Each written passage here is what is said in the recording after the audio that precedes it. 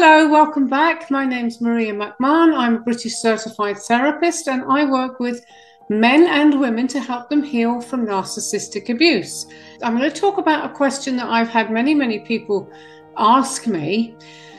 And that question is, was I stupid to fall for a narcissist? And over the next 3 videos, I'm going to give you 3 good reasons why not. Okay? So an awful lot of people ask themselves this question and beat themselves up relentlessly for being so stupid. On top of that, they feel guilt, shame, hurt, grief, anxiety, and complete confusion when they feel compelled to go back to their abuser. Okay? Now, narcissists are complicated, cunning people. And I want you to know that, if this has happened to you, it was absolutely not your fault. You need to stop blaming yourself. You need to learn the truth and start healing. So I'm going to share the 3 reasons with you in today's series.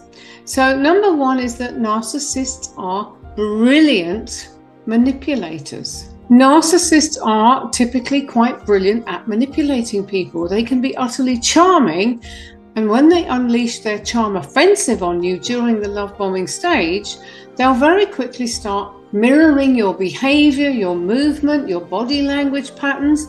They'll seem to love everything you love, like everything you like, dislike everything you dislike, and there seems to be so much synchronicity. And this enables them to very quickly build a powerful rapport between the two of you. You feel like you've never met anyone who gets you quite like this, who is so on the same wavelength as you. And this doesn't just happen with romantic partners. It can happen with any narcissist who targets you for their needs. And I can say, example, 2 of my most recent clients that I've worked with had their lives almost destroyed.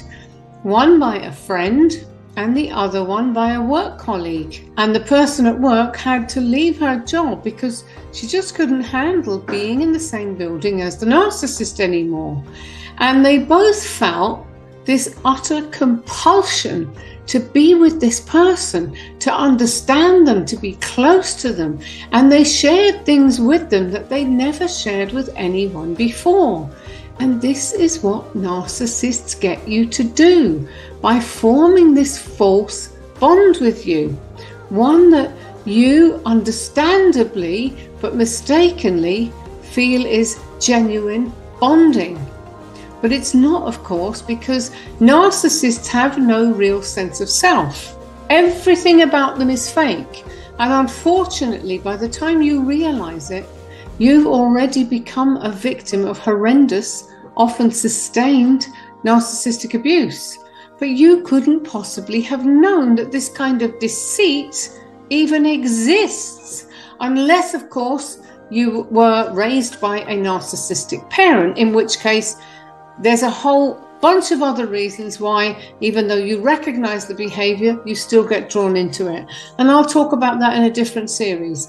But coming back to, someone who doesn't know and who hasn't been raised with narcissists or toxic people, there's just no way you could possibly have figured this out, And the other thing that's important to know is your level of intelligence has absolutely nothing to do with it.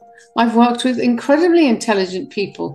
I know for a fact that, doctors, lawyers, teachers, psychologists even have been duped by narcissists. So it's got absolutely nothing to do with your level of intelligence, okay?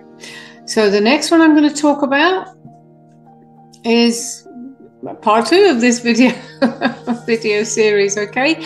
So I'll see you very soon for the next part. Bye for now.